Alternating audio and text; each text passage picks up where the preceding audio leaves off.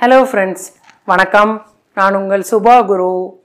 இன்னைக்கு நம்ம எல்லாருக்கும் பிடிச்ச மாதிரியான ஃபேவரட்டான ஒரு சைட் டிஷ் சென்னா மசாலா செய்ய போறோம். இது வந்து பூரி, சப்பாத்தி, நான், ரோட்டி, ஃபுல்கா, ஜீரா ரைஸ் இந்த மாதிரி தேங்காய் சாதம் இந்த மாதிரியான ஐட்டம்ஸ் எல்லாத்துக்குமே ஒரு சூப்பர்பான டேஸ்டியான காம்பினேஷனாக இருக்கும். ஸோ இப்போ நம்ம இந்த சென்னா மசாலா எப்படி செய்யறதுன்னு பார்க்கலாம் வாங்க. இப்போ பாருங்கள், நம்மளுக்கு இந்த சென்னா மசாலா இன்றைக்கி செய்ய போகிறோம். சோலை மசாலான்னு சொல்லலாம். அதை செய்யறதுக்கு ஃபஸ்ட்டு நம்மளுக்கு இந்த வெள்ளை கொண்டக்கடலை தேவை. இதை வந்து 6 to 7 hours நல்லா ஊற வச்சு குக்கரில் 3 to 4 விசில் வச்சு நல்லா இந்த மாதிரி அமுக்கிற மாதிரி சாஃப்டாக வேக வச்சு எடுத்து வச்சுருக்கேன். இந்த சென்னா நம்மளுக்கு முக்கியமாக தேவை. அதுக்கப்புறம் இதுக்கு ஒரு சின்ன துண்டு இஞ்சி, ஒரு 4 பூண்டு பல், 1.5 வெங்காயத்தை நறுக்கி வச்சுருக்கேன், பெரிய வெங்காயம், 2 தக்காளியை பொடியாக நறுக்கி வச்சுருக்கேன். இது எல்லாத்தையும் நம்ம வதக்கிட்டு மிக்சியில் அரைக்கணும். அப்புறம் தூளுப்பு, கல்லுப்பு, இது ரெண்டுமே எடுத்து வச்சுருக்கேன். மெயினாக நம்மளுக்கு இதுக்கு இந்த சென்னா மசாலா இதுதான் மெயினாக தேவை. இது சேர்த்தா தான் இந்த சென்னா மசாலா நல்ல கமகமன் வாசனையோட ரொம்ப சூப்பர் டேஸ்ட்டாக இருக்கும். இது எந்த பிராண்டாக இருந்தாலும் நீங்கள் வாங்கிக்கலாம். மேற்கொண்டு மஞ்சத்தூள், மிளகாய்த்தூள், எண்ணெய், நறுக்கி வச்ச மல்லித்தலை, பட்டை, கிராம்பு, ஏலக்காய், நீட்டமாக பாதி வெங்காயத்தை நறுக்கி வச்சுருக்கேன், ஒரு பச்சை மிளகா நறுக்கி வச்சுருக்கேன், ஒரு பிரிஞ்சி இலை. இதெல்லாம் தாளிக்கிறதுக்கு தேவை.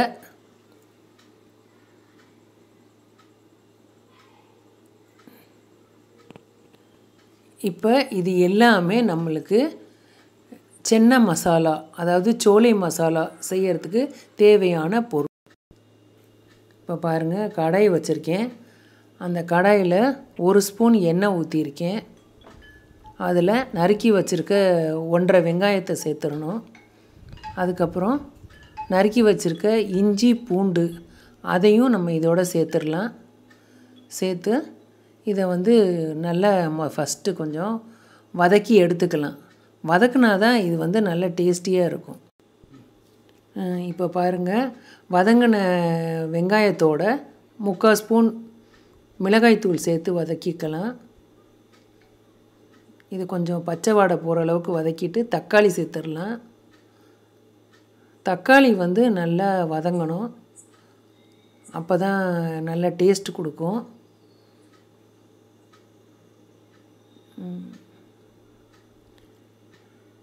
இந்த தக்காளி வந்து குயிக்காக வதங்கிறதுக்கு நம்ம கொஞ்சமாக இதில் உப்பு சேர்த்துக்கலாம். அப்போனா தான் நல்லா சாஃப்டாக வதங்கி வரும்.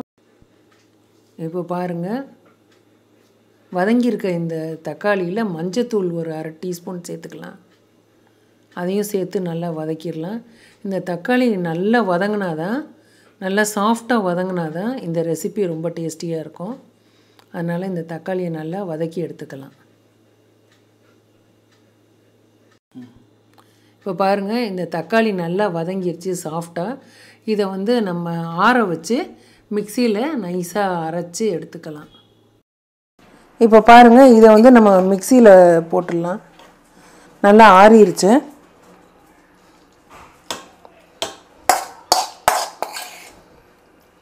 க்ளீனாக இது எல்லாத்தையும் போட்டுட்டு, இது கூட நம்ம ஒரே ஒரு ஸ்பூன் சென்னா, உங்களுக்கு எப்படி திக்னஸ் வேணுமோ அதுக்கு ஏற்ற மாதிரி இந்த சென்னாவையும் கொஞ்சம் அதில் சேர்த்து நம்ம அரைச்சிக்கலாம்.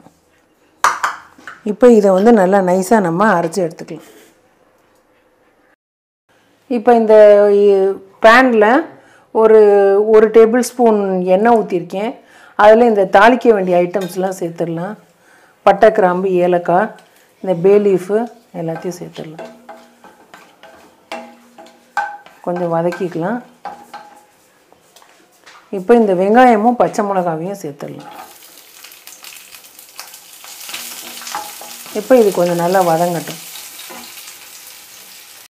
இப்போ பாருங்கள், இந்த வெங்காயம் நல்லா வதங்கிருச்சு. இது கூட நம்ம இந்த அரைச்சி வச்ச விழுதை சேர்த்துடலாம். சேர்த்து நல்லா இதையும் சேர்த்து ஒரு வதக்கிக்கலாம். இப்போ இது கூட ஒரு அரை டீஸ்பூன் மல்லித்தூள் சேர்த்துடலாம். நான் சொல்ல மறந்துட்டேன். இந்த மல்லித்தூள் வந்து ஆப்ஷனல் தான். உங்களுக்கு வேணும்னா நீங்கள் சேர்த்துக்கலாம், வேணாட்னா நீங்கள் விட்டுடலாம். இது வந்து ஒரு ஆப்ஷனல் தான். கொஞ்சம் இந்த பச்சை வாடை போகிற அளவுக்கு கொஞ்சம் நேரம் வதக்கிக்கலாம் இதை. இப்போ இந்த சென்னை மசாலா ஒரு 1.5 ஸ்பூன் சேர்த்துக்கலாம். இதுக்கு 1.5 ஸ்பூன் சென்னை மசாலா.